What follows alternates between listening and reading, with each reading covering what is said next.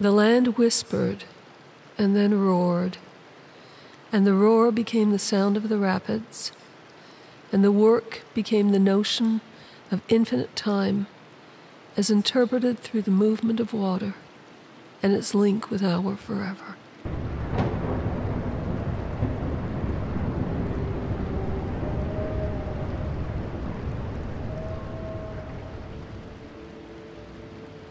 A friend of mine had written a book. She had described her life in Tasmania very eloquently. The minute that I found out that she had written the book, I downloaded it. As soon as I had finished it, I knew that I had to go. So the book was the inspiration for going.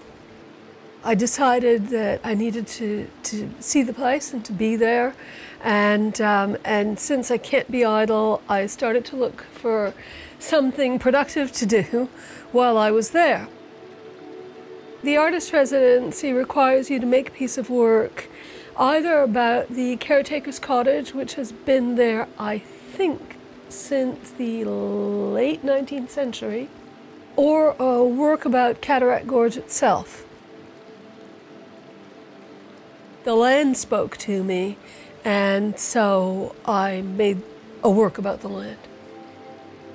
There's a profound sense of history, or even prehistory about the place, that you almost have to go there to experience it. It's very difficult to describe.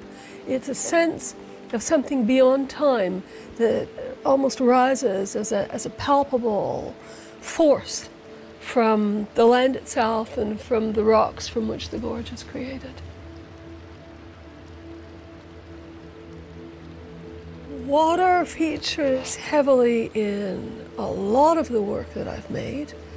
It's something that is universal.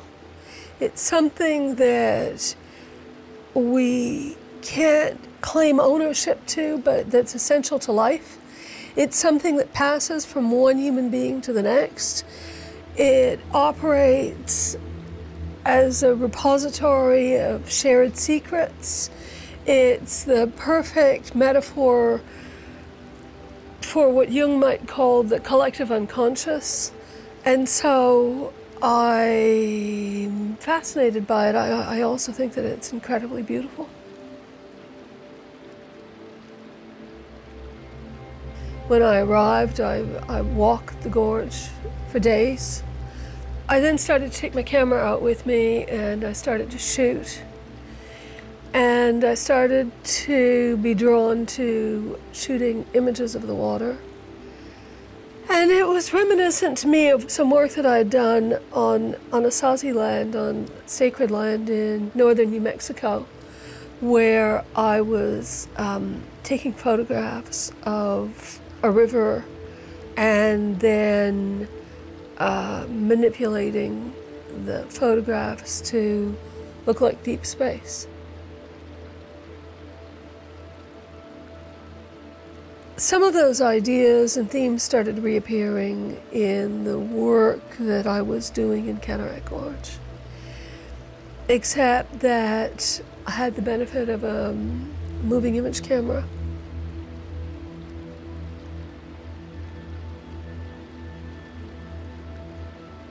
I went and I shot from a very low bridge that didn't have any railings across the gorge, because it was the only place that I could film from that didn't have safety barriers. And so it was the only place where I could get the shots that I wanted. I took the film and we ran some tests on it to see how it would look slowed down. When I saw it slowed down to the furthest point that we could do, it just snapped. It completely came alive for me. And I knew that that was the shot. From that point, I knew exactly what the work was and where it needed to go.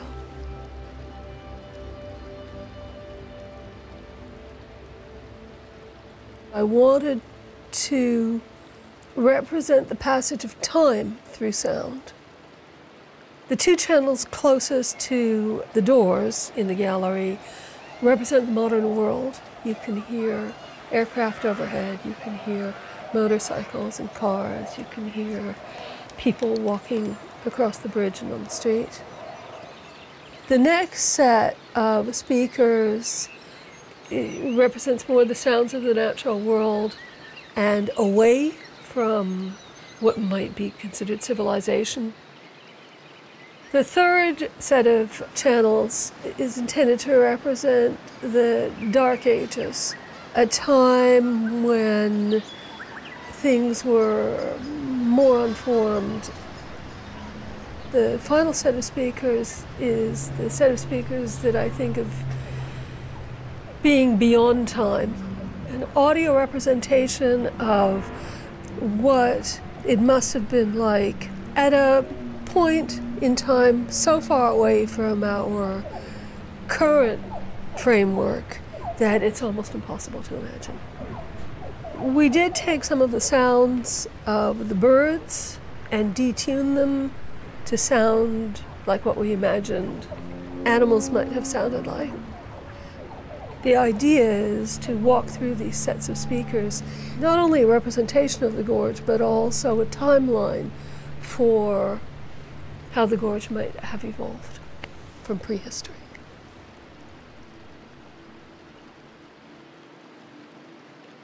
The remarkable thing about this project is that it's actually a monumental piece of work. It's an enormous job, and it was from the time that I got the green light from QVMAG to the time that we were pretty much ready to go was just under 3 weeks. And that included a lot of shooting time as well. It's 3 contiguous 9-foot by 16-foot frames. So the screen that it's projected on is 9 feet by 48 feet. They flew 3 projectors from the ceiling and then installed the 8 channels of sound. As you can imagine, the sound in a space like that is rampant. We modeled the sound through convolution processing, and the files were managed and post-production. It was handled in the United Kingdom while I was in Australia. I worked with the IT department at QVMAG during the day and with our studios here through the night. So I don't think anybody got very much sleep.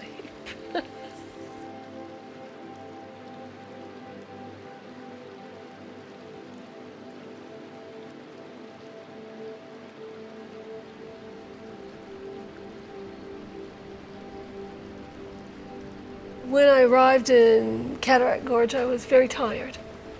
And when I saw the finished work, I realized that my soul was still intact. And that nothing that had happened to me had diminished it or had stripped it away from me. And that is probably the greatest gift that the entire experience has given me. And I really hope that when people come to look at the work, they get some sense of the sanctity of that space within themselves.